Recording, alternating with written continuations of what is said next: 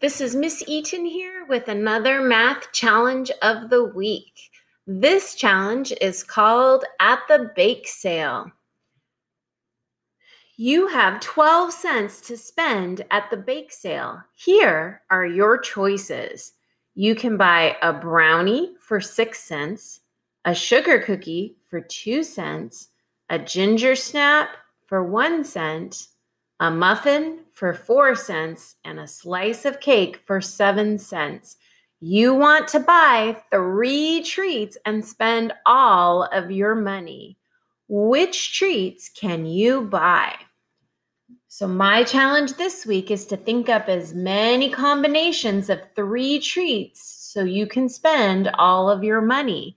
And remember that you can also buy more than one thing of each item.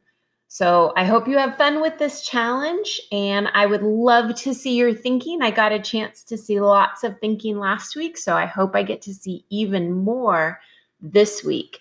You can either email your answers to your teacher, or you can email me directly at keaton@brentwood.k12.ca.us. I would love to see what you're thinking.